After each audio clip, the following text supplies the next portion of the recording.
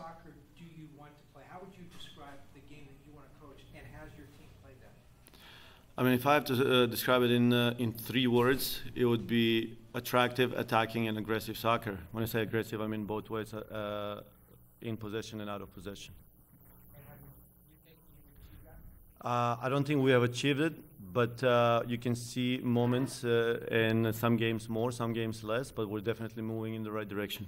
So more to come? I think that this team is just going to get better and better. Next. This will work as a nice follow-up then.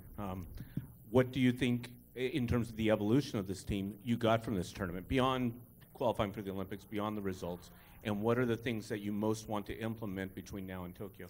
I think that we have to be more sophisticated in the final third of the field. We have to be more precise. We do sometimes we do some great things, unbelievable things, but I think sometimes it feels like we're still a little bit out of sync. But we've only been together now for a couple of weeks before this tournament, and more time we spend together, better we're gonna get. What do you think you gained from this tournament? What were you happy with? I just think that the things that we worked on, some of the things that we worked on were very good. I think that our high press is very good, and we were a little bit off in some parts in the first half, but second half we saw that even against good teams, when we're synchronized, when we're organized, that no team can break us down. Next. On Friday, Lynn Williams talked about how she wanted to put herself in a scoring position and to just enhance her game. So how would you describe her work ethic and just making that transition from assisting to now scoring today's first goal?